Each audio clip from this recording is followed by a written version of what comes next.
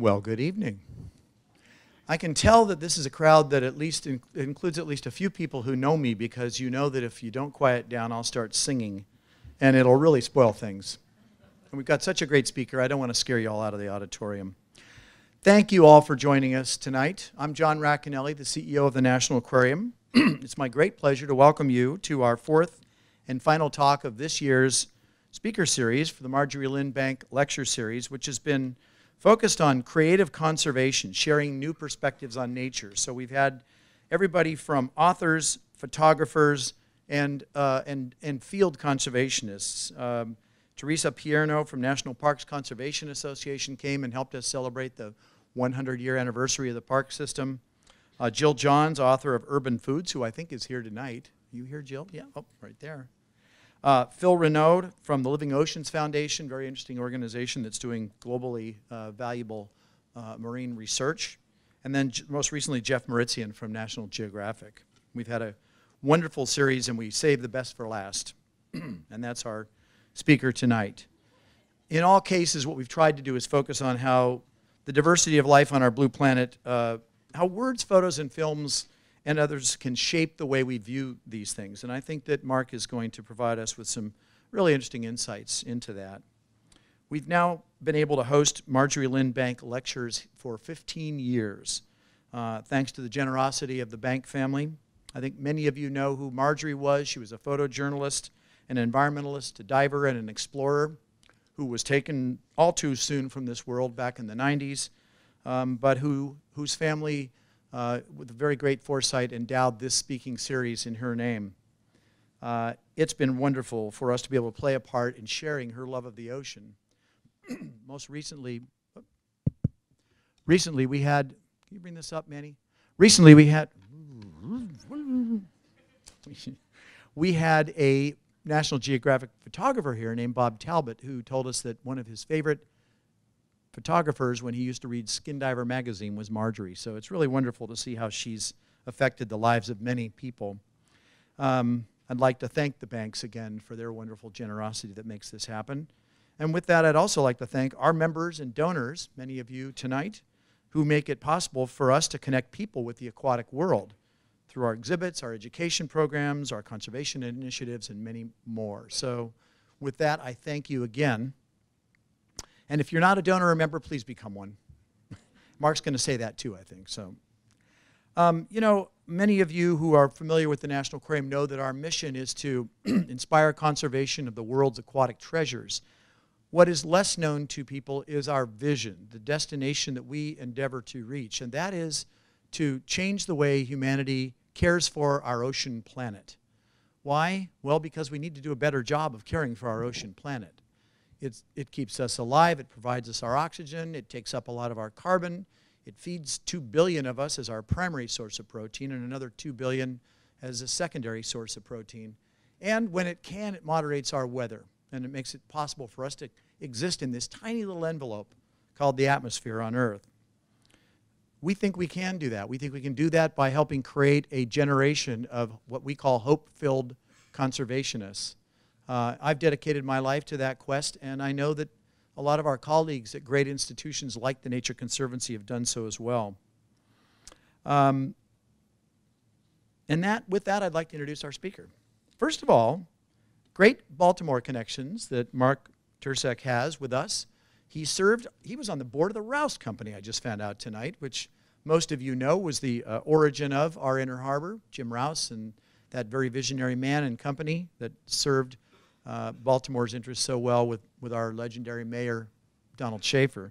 He is also, to this day, a member of, and a board member of the mutual fund board of T. Rowe Price, and continues to maintain that relationship with our esteemed Baltimore company. I know we have a few of our friends from T. Rowe here, and even though he told me not to say it, Ted Weiss, who's on our board, is also here with us tonight. I'm glad you're here, Ted. As CEO of the Nature Conservancy, he's really led the organization these last 8 years in growing its capacity to bring together organizations and individuals to get things done, benefit people, and especially benefit the planet. He's the author of the best-selling book, Nature's Fortune, How Business and Society Thrive by Investing in Nature, and Following the lecture, he'll be signing copies of it in our gift shop, and I hope you'll go over there and get a signed copy from him. I'm going to. and he is a real champion of nature capital, which I'm going to let him talk about with you, but really important because it recognizes the value of nature on its merits, but also for the ecosystem services that nature provides us, as I was mentioning earlier. In his talk tonight, entitled The Power of Nature, The Path to a Sustainable Future, Mark's going to pose the question, can we really have it all? And that is a good question. Can we have a future where people can get the food, energy, and economic growth they need without sacrificing nature? I'm not going to give too much away, but Mark believes the answer is yes. And I think he's got a pretty compelling case for why. We do have to rely on science to address the challenges we face on a global scale and to really get onto and then hopefully stay on a path to sustainability. A little background about Mark, if you don't already know. Prior to joining the Nature Conservancy in 2008, he spent 24 years with Goldman Sachs. He was partner and managing director, launched the firm's environmental markets group, and then inspired by opportunity to help businesses, governments, and environmental organizations work together in new and innovative ways, Mark left Goldman Sachs to join Nature Conservancy. Earlier this year, he was appointed by President Obama to the President's Advisory Committee for Trade Policies and Negotiations. He served on the New York State 2100 Commission, which was created in the wake of Superstorm Sandy to look at ways to make infrastructure more resilient to storms. He's a member of several boards, really pretty impressive ones: Resources for the Future, the Nicholas Institute for Environmental Policy Solutions, Harvard Business School, his alma mater, Social Enterprise Initiative, Science for Nature and People Partnership, and NatureVest. and Williams College, where he did his undergrad work. So he is quite a character, interesting man, has a really great story to tell us, and I hope you'll join me in welcoming Mark Tercek.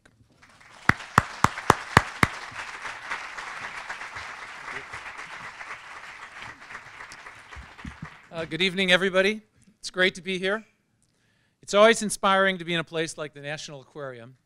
It's great to be surrounded by people like you, people who care about nature. I bet many of you are supporters of the Aquarium, the Nature Conservancy, or other good environmental organizations. Thank you very much. Your support makes a big difference. You all have a lot to be proud of. Thanks to you, the environmental movement is getting a lot done, and we're grateful for everything you do to make that possible. However, when we look ahead, especially these days, the future for nature can seem daunting. But I have some good news to share. The Nature Conservancy, or TNC for short, we're a science-based enterprise. And we have a detailed, no-nonsense, science-driven plan for how to build a sustainable future. That's what I want to talk about tonight. I recently asked our scientists, and John mentioned this, to take a hard look at whether we really can have it all. A world where people get the food, energy, and economic growth they need without sacrificing nature. And we believe the answer is yes, if we do things right.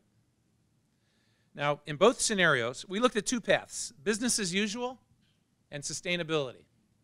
In both scenarios, we made the same assumptions. By 2050, we anticipate human population will grow about 40% to around 10 billion people. The global economy will grow 3% plus per year. Demand for food will grow by 70%, faster than population growth, because billions of people will be lifted out of poverty, and as they do so, they'll want more protein-based diets. And energy demand will grow by about 70%. So note, we're not making any heroic assumptions here. We're being very realistic. So let's take a look at the impacts for people and nature on each path. What happens in business as usual? Well, it's ugly, and there's a lot of suffering. Global temperatures rise by more than 3 degrees Celsius. Some 5 billion people face significant health challenges from air pollution. Only 40% of global fisheries are sustainable. The rest collapse. And only a very small percentage of land, 1.4%, is protected for nature. Let's look at the sustainability path. Here things are much better. Global temperatures rise by only 1.5 degrees Celsius. Less than 1 billion people face major health impacts from air pollution. Still too many, but of course much better. All of the world's fisheries are sustainable, and 17% of land is protected for nature, a big win for biodiversity. This second path is what I want to talk about tonight. Now, to be sure, taking this path isn't going to be easy. But our compass points us in a clear direction, and our conviction is equally strong. Now, at this point, you might be wondering, is this guy a dreamer? Did he miss the election? No, I didn't. I know this is a sensitive time in politics and policy, especially here in the U.S. and especially in our field. So let me talk about this for a minute. President-elect Trump said some things during the campaign that environmentalists like me find very alarming. And of course, there's also growing concern about a number of his pending political appointments. There is indeed a lot to worry about. But there's also a lot of opportunity ahead. The biggest thing I've learned in my 9 years in this job is this. When we draw on science, pragmatism, and conviction, we can win. When we focus on protecting and investing in nature, we truly can rise above divisiveness. We're able to find common ground and inspire diverse groups of people to come together to solve big challenges. Why is that? Well, everyone depends on nature. Really, nobody is against nature. Just about everybody enjoys nature. I believe everyone can learn to appreciate why it's in their best interest to support smart environmental policy. Accordingly, today, when much of our work seems to be under attack, traditional environmentalists, including me, will need to be more open-minded. We'll need to better understand the range of ways our fellow citizens appreciate nature. We'll have to see that different people have different ideas on the best ways to protect nature. For instance, some people will be in favor of renewable energy as a source of new jobs and economic growth. Others, say hunters or fishers, value nature as a place for recreation and sport. Military leaders will want to address the security risks that arise from climate change, things like droughts, food shortages, and refugee crises. People living on coasts will focus on sea level rise and extreme weather. Midwestern farmers will be concerned about droughts and depleted soil. Inner city residents may be more concerned about local pollution, health issues, and environmental justice issues. And traditional conservationists will continue to value protecting biodiversity and beautiful places. At TNC, we've always tried to accommodate or build on such diverse interests and motives. We focus on programs that appeal to a broad range of people with diverse motivations. And that's exactly what we intend to do over the years ahead. So, back to our two paths. How do we get on this road to sustainability? There's lots we need to do, of course, but our science tells us we need to focus especially on addressing three big areas: climate change, food, and cities. Our science also tells us that nature can make a huge difference in each of these areas. In other words, it's nature to the rescue. I'll talk about each of these three challenges in a minute, but let me share a little bit about TNC so you know where I'm coming from. First, let me say there are many great environmental nonprofit organizations. I know them, I respect them, and TNC partners with almost all of them. We're each a little bit different, so I'll tell you a little bit about TNC. We got our start 65 years ago when a small group of determined scientists joined together to protect the Mianus River Gorge in New York. Some of you may know the Mianus Gorge. These scientists, and here they are, they wanted to protect an important forest, and they wanted to do it in a way that would really endure. They considered every alternative they could think of, and in the end, they decided the best way to do it was to simply buy the land. So the scientists mortgaged their homes, they cashed their life insurance policies, and they bought the land. And in that very direct way, they protected the forest forever.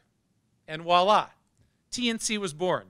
Ever since, our formula for success has been established: science-based, pragmatic, passionate. From there, we branched out to all 50 states and to 70 countries. We became leaders in marine, freshwater, urban conservation, and climate change. We grew to become a professional team of more than 4,000 colleagues, including about 500 scientists. We also have volunteer trustees in every state and country where we work, and more than 1 million members. We took that Mianus River Gorge model to scale, And thanks to many generous donors, great partners in civil society, and people from all walks of life, we've been able to protect extraordinary amounts of nature all over the world. But along the way, we realized we couldn't just buy our way to success. We learned that to stay ahead of the curve, we had to keep innovating and changing. Right now, for example, we're taking on new challenges like climate change, urbanization, and renewable energy infrastructure. We found we've had to stretch our organization again and again. Most recently, we've added to our mission the need to save people as well as nature. We're using new tools, economics and social science, impact investing, influencing and guiding big business. But through all that growth and change, our most important tool remains the same: bringing diverse groups of people together to find the common ground to tackle big challenges. And it's that skill that gives me confidence today. So let's now get back to those three big challenges I mentioned earlier: climate, food, and cities. I'll start with climate. This isn't always an easy topic. And taking on the climate challenge hasn't really been easy for TNC either. In the US, TNC is organized just like our Congress. We have chapters in each of the 50 states. And our colleagues and our volunteers span all of the political spectrums. Some of them, therefore, face stiff political headwinds in their home states on the climate change issue. But at the same time, they see the places they love changing right before their eyes, changing because of higher temperatures, warmer lakes and streams, rising sea levels, and disintegrating food webs. The reality is that climate change threatens all of our work going forward. It also threatens to undo much of what TNC has accomplished over 65 years. So what are we doing about it? Well, we're putting our diverse team to work on science-based, pragmatic, common sense and common ground solutions to the climate challenge. In the US, for example, all 50 of our state chapters have a clear strategy to pursue climate action in their state in a way that will work in their state. Let me give you two quick examples. In Florida, we worked with Republican leaders to support a ballot measure incentivizing private solar installations. Just recently, voters overwhelmingly passed this measure, a big victory in the Sunshine State, which had been lagging other states in the use of solar. And in Ohio, my old home state, we're engaging with lawmakers to inform the current debate over Ohio's renewable energy portfolio standard. We recently published a study with the Environmental Defense Fund that makes the economic case for increasing renewable energy in Ohio. We demonstrate that better standards will create thousands of new jobs and billions of dollars of economic benefit. We've still got a long way to go, but examples like this, and I have many, many more, show that it's possible to bring people together from red states and blue states, urban and rural, young and old, to find common ground solutions to the climate challenge. Now, both of my examples focused on the opportunity to reduce greenhouse gas emissions through being smarter about energy, and this is enormously important, and TNC is making it a high priority. But at the same time, we've identified another critical climate solution: investing in nature. This is less well understood than the energy opportunity, so I'd like to tell you a little bit more about it. We've determined that we can achieve more than 1/3 of the global emission reductions needed by investing in nature. That's a huge opportunity. This means protecting forests, restoring degraded farmlands, changing the way working lands are managed. These strategies not only offset carbon emissions, they also improve water security, bolster biodiversity, and support livelihoods. This is the kind of opportunity that everyone can get behind. Let me give you an example. About a decade ago, increased soybean production was destroying the Amazon rainforest. The Amazon not only plays a huge role in stabilizing the climate, it's also obviously important habitat for biodiversity and the home for many people. Fortunately, a diverse group of players came together to reverse deforestation in the Amazon. This is a tremendous success story.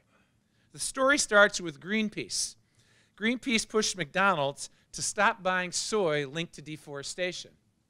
McDonald's then went to its supplier Cargill and told the company how to figure out how to ensure its soy was sustainably sourced. Cargill called TNC for help. We in turn set up a program to help the government monitor compliance with Brazil's deforestation law, which had been mostly unenforced and ignored. We also trained farmers on better practices. TNC and Cargill together then got the other big international soy traders in the game. What we were able to do, and this is what we always try to do, is build a broad coalition. We brought together big and small farmers, municipal, regional, and federal governments, numerous local and international environmental NGOs, activists, scientists, and big global companies. The result? The Soy Moratorium, a sweeping agreement that reduced deforestation in the Amazon by 80%, 80%. That reduction means that global greenhouse gas emissions are 2 to 3% lower today than they would otherwise be. An encouraging story, right? So why haven't we done this in every rainforest all around the world? Well, that's our job ahead. We must collaborate better and at bigger scale and more frequently with businesses, community groups, nonprofits, academics, activists, investors, donors, you name it. We need to find ways to finance and scale up this work. We'll also need to work with governments to change rules and create incentives to drive this change. At TNC, we are focused like a laser and making this happen as fast and as big as possible.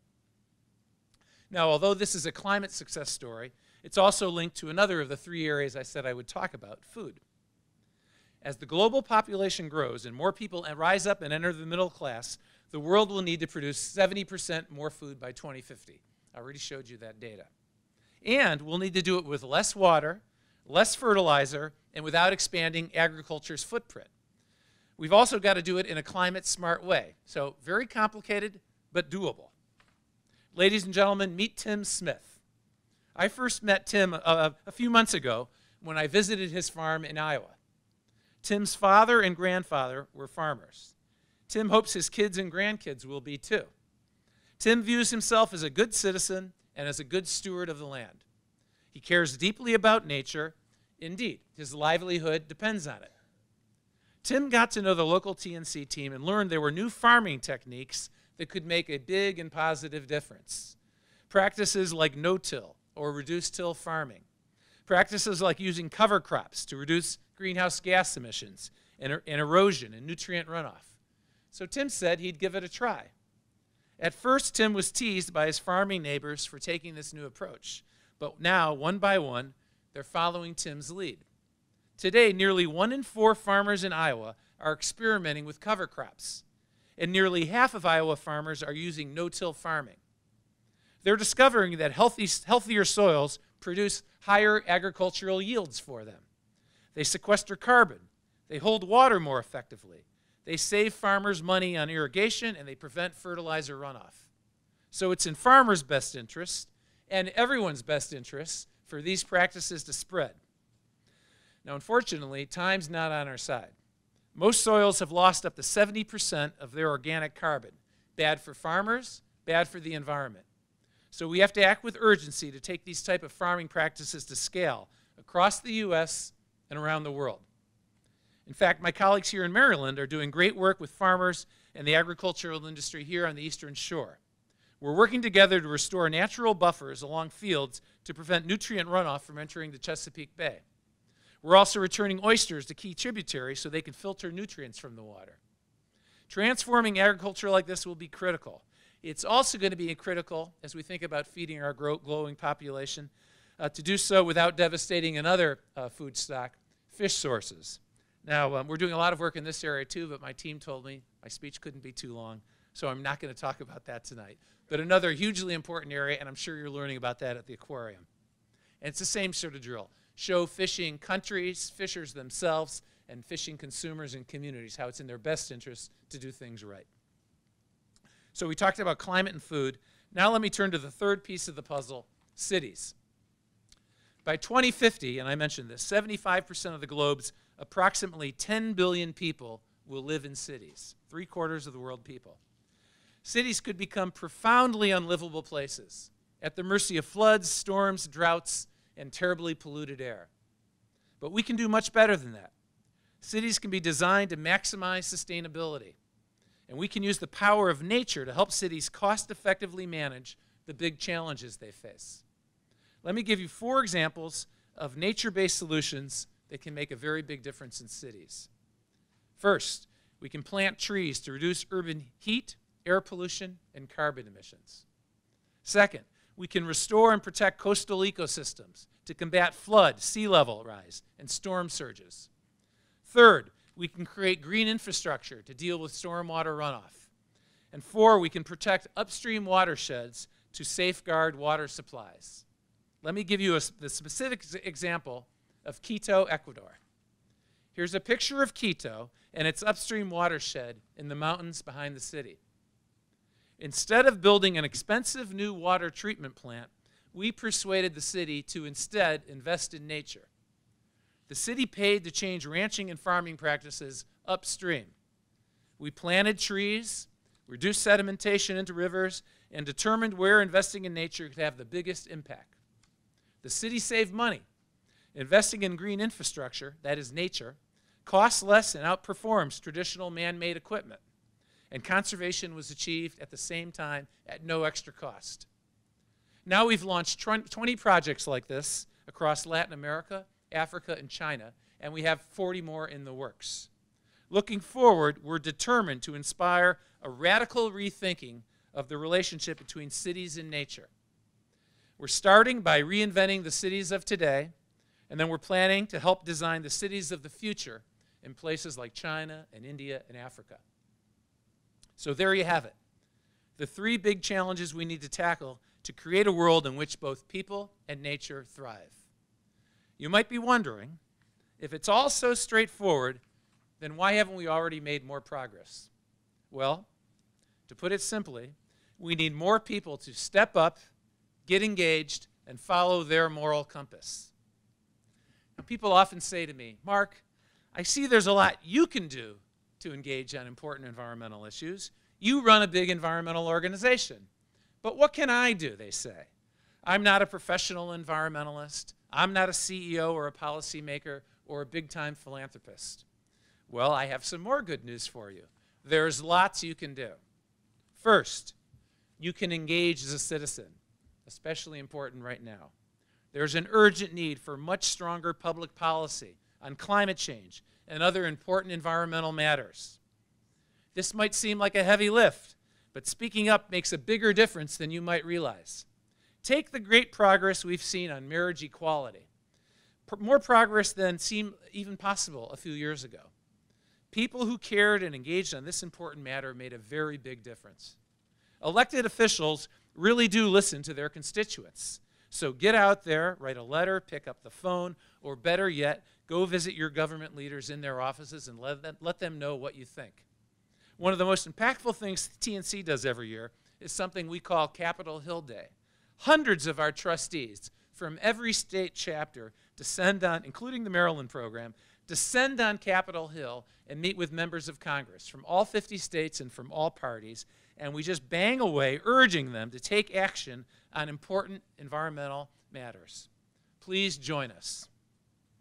Okay, that's number one. Second, you can push your organization, whatever it is, company, school, religious institution, aquarium, you name it, to engage and lead on environmental issues.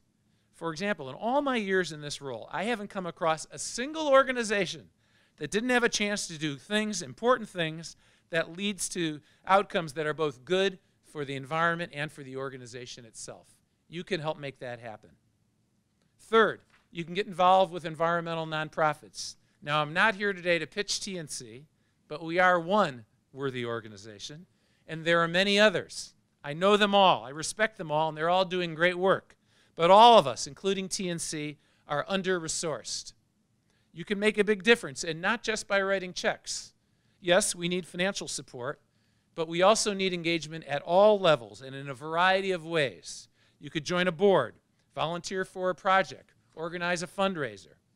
For example, the volunteers and trustees who support TNC's Maryland, D.C. chapter, some of whom are here today, thanks for being here, they're making just such a difference. One of their focuses, I mentioned, is improving water quality for the Chesapeake Bay and protecting coastal communities from the impact of climate change, too. And so we're partnering with the Aquarium, and already we've gotten more than 1,000 middle schoolers to plant some 25,000 Atlantic white cedar seedlings along Maryland's eastern shore. That's a big deal. This will restore native habitat and filter water before it reaches the bay. Okay, finally, when we think about what we can all do, let's look to the future. We need to be concerned that today's youth are spending much more of their time indoors and in urban environments, disconnected from nature. And that trend is only likely to grow. We can do something about it. Many of us are parents, grandparents, aunts or uncles. We can take our kids outdoors. We can take them to the aquarium. We can talk to them about nature and environmental issues and politics. All of us can help develop a love and respect for nature in the next generation. Let's do that. Let's do that in order to cultivate our future conservation champions. Now let me end where I began. There are two paths in front of us. One leads to a disastrous future for people and nature. The other leads to a thriving, greener planet. Which path will we take? The choice really is ours. I know the road to sustainability won't be easy. We'll need to scale up our work like never before, and we need a lot of help. We've got a plan, though, and we have reason to think it's achievable. With smart science, collaboration, and the engagement of people like you, the path to a sustainable planet is clear, and it's within reach. Thank you very much.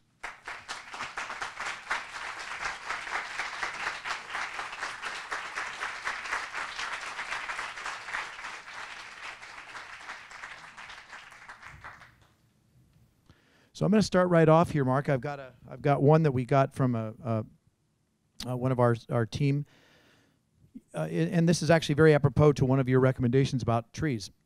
Your organization, TNC, has recently issued a major report called Planting Healthy Air on using urban forests to address particulate matter and extreme heat. What does TNC see as its role in promoting this kind of solution? Yeah, thanks for asking about that. So I'm really excited about this. Our urban program is a new one.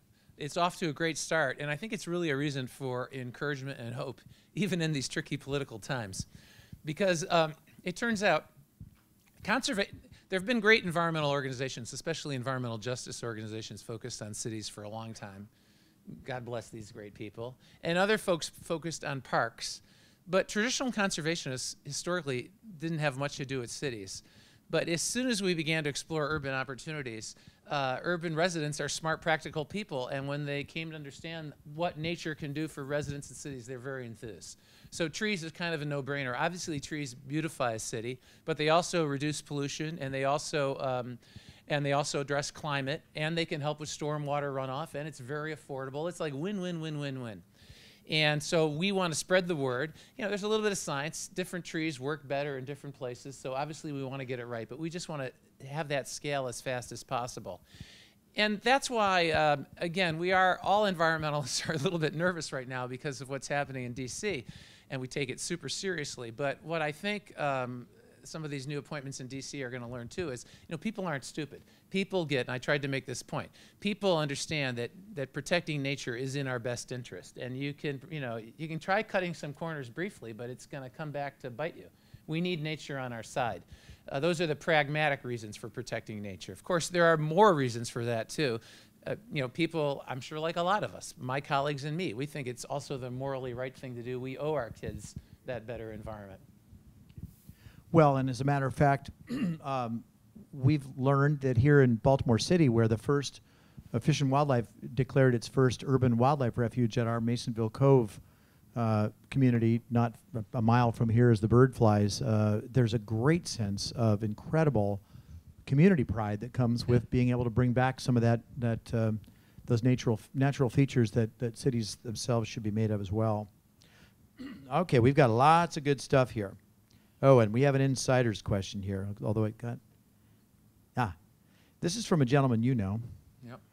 How did Greenpeace persuade McDonald's to reduce its consumption of soy grown in? Oh yeah, thanks for asking about that. So I included that little story on purpose. So there's sort of an ecosystem of environmental organizations.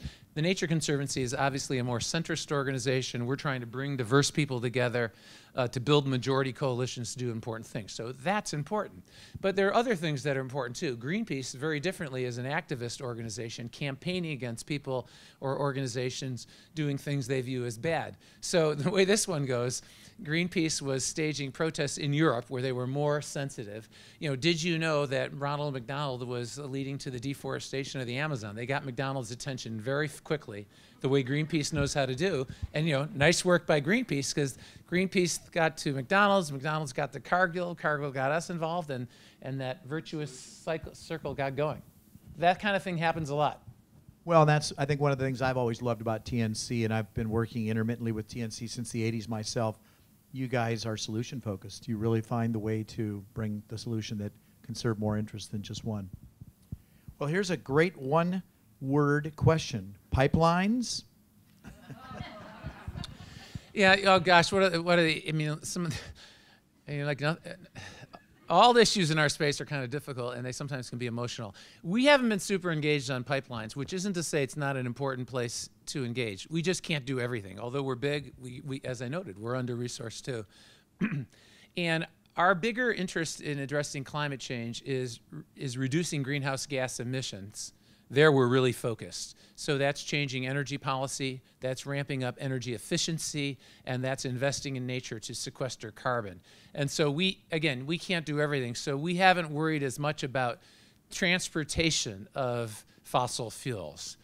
But the people going after pipelines view it as a good opportunity to make progress on climate, and they're probably right. And then, of course, there are communities who are impacted by these things. But it's not one of the many things going on in our space right now where we're in the driver's seat. It's quite a portfolio out there, and I think actually TNC is pretty amazing in the scope of work that you all do. That makes sense to me. I should add, by the way, that those 1,000 acres of native Atlantic white cedar plantings that we've done includes, and the middle schoolers that did it happen to have included John Racanelli and his wife Susan a couple of springs ago. And other than the ticks, it was an outstanding experience. Yeah. Okay, this one is an interesting one here. Great question. Is the Nature Conservancy doing any work in Cuba yet? And if not, any plans for doing so? We are, I would say first about the Caribbean. We're doing a lot of work in the Caribbean. It's a little, the nonprofit world I still find slightly puzzling after being a business person for so long. It seems to me protecting the Caribbean is a no-brainer, and so many people, including prosperous, well-to-do people on the East Coast, enjoy the Caribbean and its marine habitat. It's hugely under threat. We're one of the few NGOs there. Not everybody's there. And it's actually one of the more difficult areas for us to raise funding for. We have a great body of work there, but we're doing it more on a shoestring than we would like. And now that includes Cuba. We've actually been a science partner of Cuba for a long time. The Cuban government was both the Cuban and U.S. governments were very supportive of us swapping science back and forth. I've been to Cuba a few times, and we're trying to think through how we can do more in Cuba. However, in the case of the Caribbean, we're a little bit resource constrained right now. And so for those of you, if you were inspired by my what can you do comments at the end, especially if you're people who care about the Caribbean or visit there, boy, it needs more help from the folks who enjoy the Caribbean. Opportunity, folks. And you know, and it corresponds obviously to the work of the aquarium too. So principally our work in the Caribbean is marine conservation. You know, for example, most people are concerned about coral reefs being impacted by bad practices on land, land-based pollution, bad fishing practices, and climate change. But it turns out some corals are more resilient to climate change than others, and those land-based threats or man-based threats can be managed. And so we have coral nurseries in Andros. So we're growing coral in underwater nurseries to plant in weakened coral reef areas to try to accelerate regrowth of healthier and more resilient corals. Yeah. Let's keep going on that line, because someone asked here, to some extent the conservation movement has until recently been, relatively recently, been conducted in terrestrial ecosystems. What are specific lessons either to emulate or avoid to inform aquatic and marine conservation efforts, especially specific to incentivizing conservation behavior on a larger scale? It's a great question. It's true. Terrestrial conservation has been way ahead of marine conservation. I think the principal reason is until very recently, we didn't know that much about what was happening below the surface of the water, whereas we knew a lot about land. Anyway, then, in the last 15 years or so, you'll know this better than me, there were technological breakthroughs that allowed us to better understand how we were devastating marine habitat.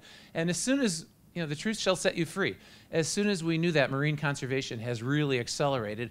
And then, although playing catch-up, marine conservation can learn from the land-based experience, and I think there's a lot to learn. So what have we learned on land? We used to do a lot of so-called protected areas where we would, with the help of a government, an organization like TNC, and with some funding, would declare a park. We would do that largely indifferent to the people who live there, largely indifferent to the economic needs of that country. And guess what? These parks became known as paper parks. They were parks in paper, but the enforcement was terrible and very little was achieved. So on land, we learned, for this kind of conservation programs to work, they have to make sense for the place they're located. Local communities have to benefit from the conservation. The local economy has to benefit from the conservation. And it's not that hard to do. We were very good at retooling how we do things. So now when we shift to the marine area, we likewise had bad marine protected areas, but now we're learning. Work with fishing communities. I mentioned this quickly. It's a complicated area, and we have a long way to go, but in fact, it shouldn't be that hard to crack this. Imagine you're a country where fishing is a big part of your GDP. Obviously, then you'll want to fish on a sustainable basis. You won't want to kill your important business. Or if you're a fisher yourself, you'll probably imagine your kids or grandkids wanting to be a fisher. So it's not that hard for people to understand it's in their best interest to do things sustainably. That doesn't mean without good economic opportunity. It usually means some enforcement and some protected areas, creating space for spawning areas, using better equipment so you don't have really wasteful bycatch, which can devastate fishing stocks. So the good news is we've learned how to do all of that. We have pilot projects which prove they work, and now we need to scale it. And that's true, by the way, for so much of our work. Our projects, if you were to audit all of our projects at TNC or other organizations like ours, I think you'd say, hey, these projects are all pretty good. But then if you looked at the big picture, you'd say, hey, if all your projects are so good, why do we have all these environmental challenges? And the problem is we're like winning lots of battles and losing the war. So the name of the game in marine conservation and in all conservation is acceleration and scaling. And I think we can learn a lot from the world of business. I'm probably a little biased because I used to be a business person, but if you think about big businesses that you might admire or whose stock prices rise, they've generally been businesses, they've been organizations who know how to scale, and so we conservationists have to learn from that, because what's really important is time is not on our side on any of these matters. I think TNC has been one of the leaders in scaling the efforts that we dedicate ourselves to. Okay, this person's got a nice, simple question. What is TNC's role in preserving cultural values along with nature, urban farming, implementing hydroponics and aquaponic techniques? Let's start with the cultural values. Preserving cultural values along with nature. Yeah, we probably have a little to learn here. I mean, we get some things quite right, and probably others we get less right. So it is definitely dawning on all environmental organizations, including ours, and I sort of mentioned this. We have to diversify our own skill set. So we need social scientists, we need economists, we need anthropologists, we need experts in community relations. The stuff we've always kind of gotten right, and I think it just goes back to our origins and our pragmatic style, is we've always seemed to have known almost intuitively our projects are only going to work if they benefit local people. So we've always been kind of a good partner in that sense. Because we've learned, if we do a project and we're indifferent to local people, the project fails. So we're pragmatic enough to to understand that. So that I think we have right. But now it's dawning on us too, when we're working in the Amazon, et cetera, and we're concerned with the really thorny issues. We're concerned with roads, railroads, hydro facilities, et cetera. This stuff is complicated. But then there are communities whose futures are at stake too. So what we do now is partner with experts. We always partner with local NGOs, including ones very sensitive to these kinds of issues. But I'd also acknowledge this is an area where organizations like ours will have to get much, much better. Another example of this, and even this audience is probably reflective of this a little bit, the environmental movement in America, while we have so much to be proud of, it kind of blows my mind what's been able to be accomplished through sheer philanthropy and volunteerism and people devoting their lives to this mission. Good stuff, but it's a very homogeneous group. And so for all kinds of reasons, we need to be much more diversified. What I've learned, so of course when I joined TNC, I was for that kind of diversification, no brainer. But what I've really learned is if you're trying to do really complicated things that haven't ever been done before and involve people, you'll make better decisions and you'll execute better if your team is more diversified and is more sensitive to this broad range of thinking. So there's a lot we need to do to be sensitive to that kind of issue. And I think we're on it, and we have lots of critics. It took me a little bit of getting used to when I joined TNC. I thought, well, we're like the good guys. Why do we have so many critics? But it's a good thing. I've learned our critics are our friends. The work we're doing is important. It's never easy. You can make mistakes. So we try to be as transparent as possible. And then when things go wrong, or even if it looks like they might potentially go wrong, we hear about it from critics, which is a good thing. It keeps us on our toes and lets us do our work better. Well, and you know, I think any person with any kind of scientific background remembers that diversity is a very powerful and a very resiliency-inducing phenomenon in nature. Well, it's not a coincidence that it applies in human society as well. Right. The second half of that person's question was around this very interesting topic of urban farming, hydroponics, aquaponics, et cetera. Any thoughts on that, or any areas where TNC is engaging in that kind of work? Again, we're quite interested. We can't, even when you're as big as we are. This is just the reality in nonprofit land. I mean, it's hard for anyone. It's hard to be bigger than us. Our operating budget's now over $700 million a year. So you'd say, "Wow, you guys are huge. You must be rich." No, we're big, but we're just as strapped as every other nonprofit. Every one of those dollars is fully allocated. So we can't do everything. Right now, we're hugely focused on agriculture, traditional agriculture, because getting that right is vitally important for addressing climate change, biodiversity, fresh water issues, and even marine issues, because rivers run into oceans. So there we're super focused.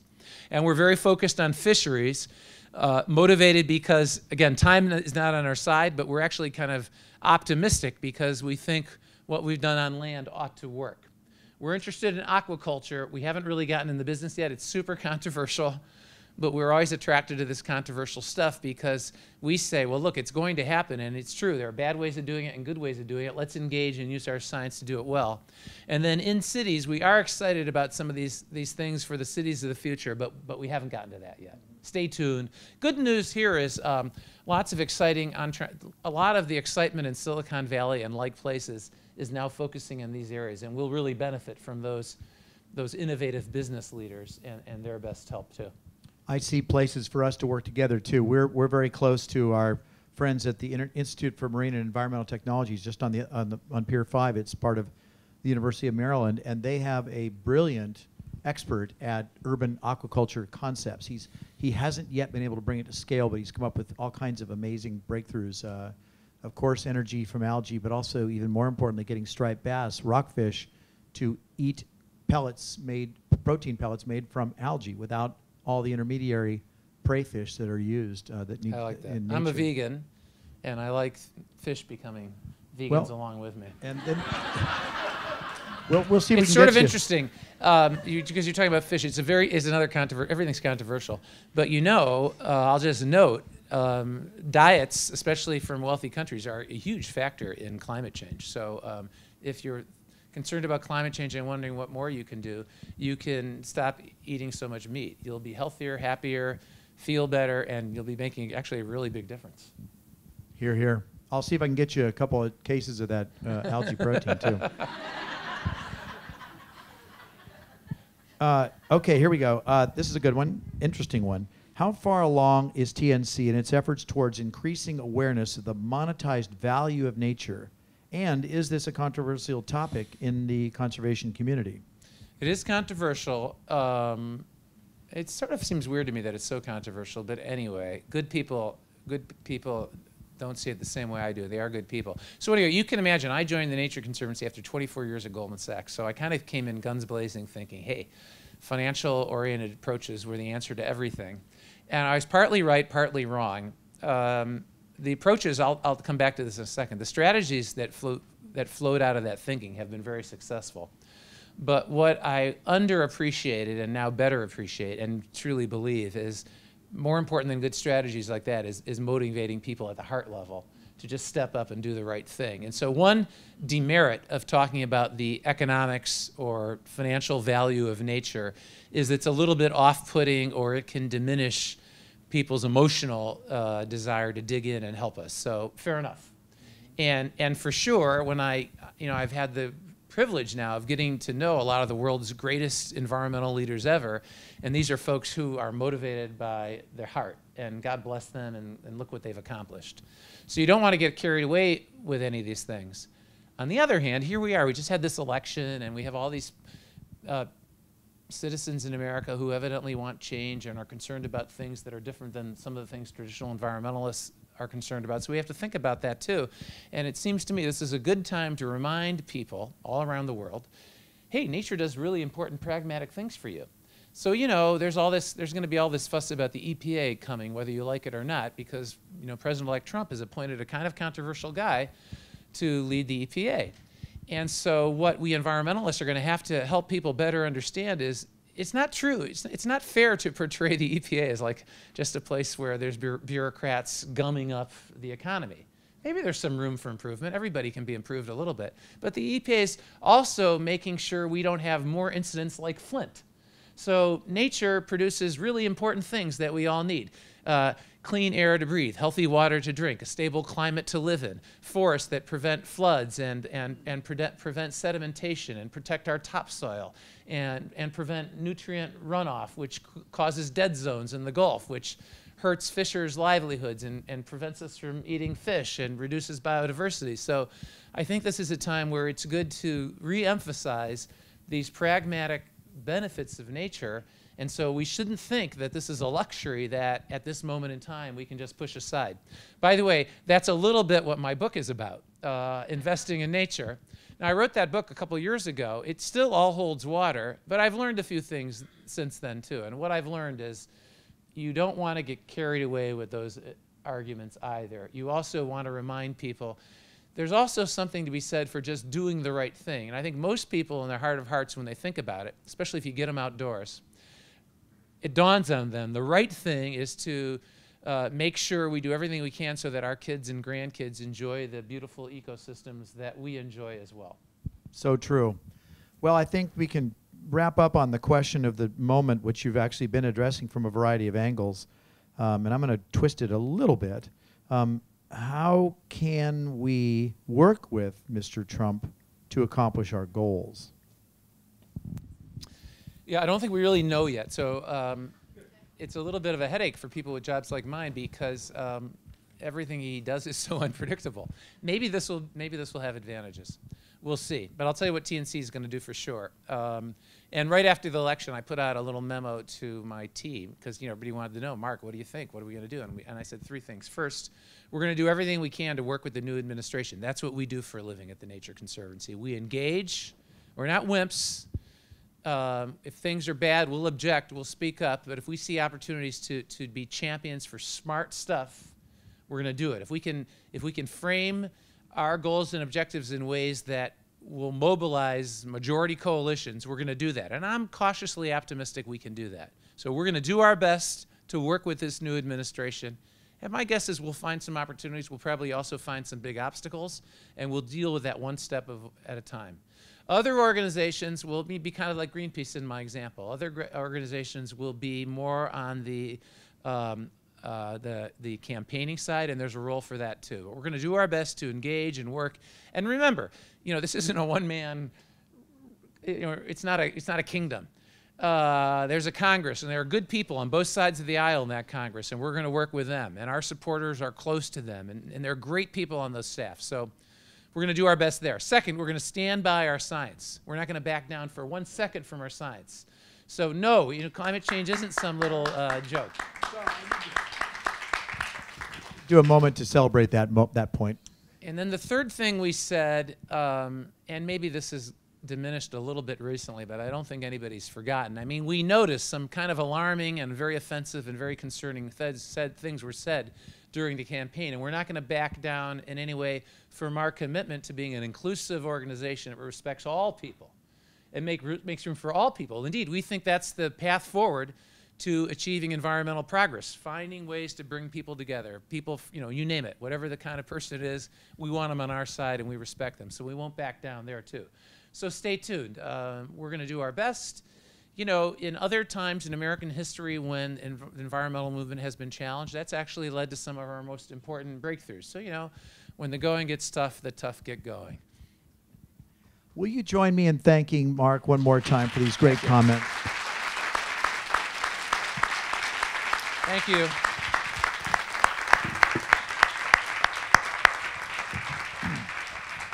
Very inspiring. I appreciate that. Yes, so we're going to thank you all for joining us tonight for this important and I think very uplifting conversation. Thank you, Mark. And this does close our fall lecture series for 2016. We're beginning to plan our 2017 events now, so stay tuned. We'll be giving you more about that. And if you're on our email list, we'll send updates to your inbox. You can also visit aqua.org to join our list. Mark is now heading right up and around the corner to the gift store, and he'll be signing copies of the aforementioned book, Nature's Fortune, How Business and Society Thrive by Investing in Nature. And again, thank you all for joining us, and thank you again, Mark.